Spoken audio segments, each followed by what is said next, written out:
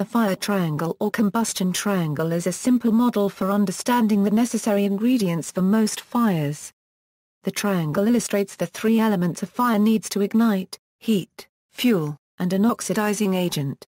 A fire naturally occurs when the elements are present and combined in the right mixture, and a fire can be prevented or extinguished by removing any one of the elements in the fire triangle.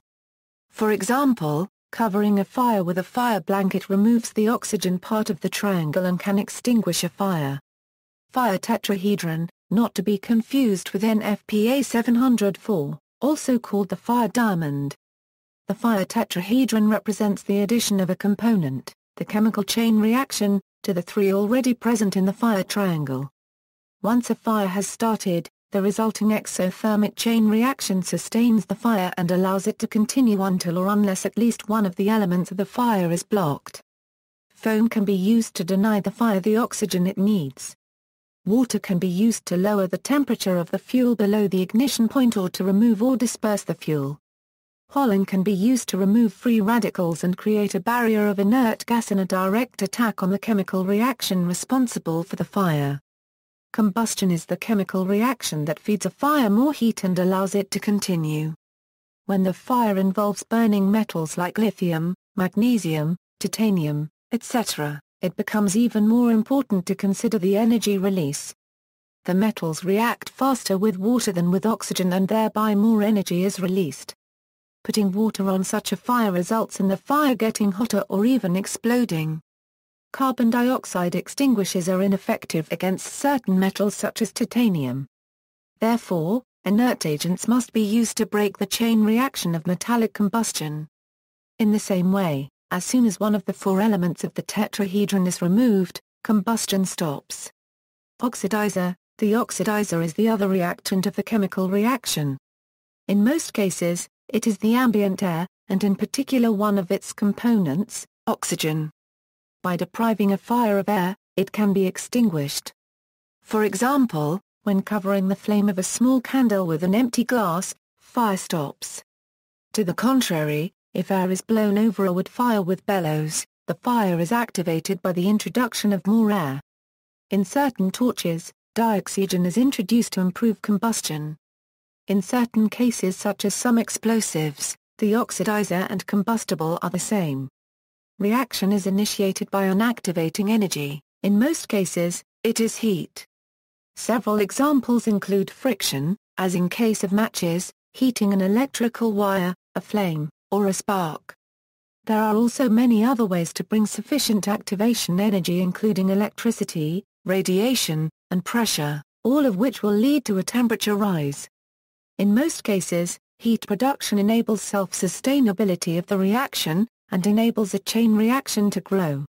The temperature at which a liquid produces sufficient vapor to get a flammable mix with self-sustainable combustion is called its flashpoint.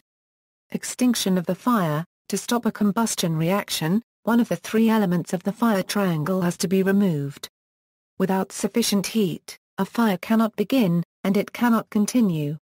Heat can be removed by the application of a substance which reduces the amount of heat available to the fire reaction. This is often water, which requires heat for phase change from water to steam. Introducing sufficient quantities and types of powder or gas in the flame reduces the amount of heat available for the fire reaction in the same manner. Scraping embers from a burning structure also removes the heat source.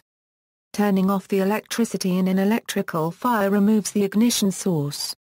Without fuel, a fire will stop. Fuel can be removed naturally, as where the fire has consumed all the burnable fuel, or manually, by mechanically or chemically removing the fuel from the fire. Fuel separation is an important factor in wildland fire suppression, and is the basis for most major tactics, such as controlled burns. The fire stops because a lower concentration of fuel vapor in the flame leads to a decrease in energy release and a lower temperature. Removing the fuel thereby decreases the heat. Without sufficient oxygen, a fire cannot begin, and it cannot continue. With a decreased oxygen concentration, the combustion process slows. Oxygen can be denied to a fire using a carbon dioxide fire extinguisher, a fire blanket or water. Role of water in firefighting: Water can have two different roles. In the case of a solid combustible, the solid fuel produces pyrolyzing products under the influence of heat, commonly radiation. This process is halted by the application of water, since water is more easily evaporated than the fuel is pyrolyzed. Thereby energy is removed from the fuel surface and it is cooled and the pyrolyzer stopped, removing the fuel supply to the flames. In firefighting, this is referred to as surface cooling. In the gas phase, that is in the flames or in the smoke, the combustible cannot be separated from the oxidizer, and the only possible action consists of cooling down. In this case, water droplets are evaporated in the gas phase, thereby lowering the temperature and adding water vapor, making the gas mixture non-combustible. This requires droplets of a size less than about 0.2 mm. In firefighting, this is referred to as gas cooling or smoke cooling. There also exist cases where the ignition factor is not the activation energy.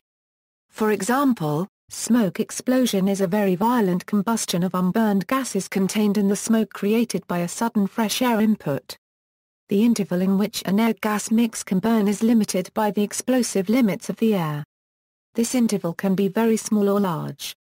Water cannot be used on certain type of fires. Fires where live electricity is present as water conducts electricity, it presents an electrocution hazard. Hydrocarbon fires as it will only spread the fire because of the difference in density. Metal fires as these fires produce huge amounts of energy, and water can also create violent chemical reactions with burning metal. Oil fires as vapor will carry and spread burning oil everywhere. Since these reactions are well understood, it has been possible to create specific water additives which will allow a better heat absorption with a higher density than water. Carrying free radical catches on the fire.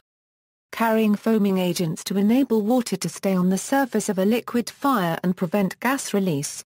Carrying specific reactives which will react and change the nature of the burning material. Water additives are generally designed to be effective on several categories of fires, meaning a better global performance and usability of a single extinguisher on many different types of fires.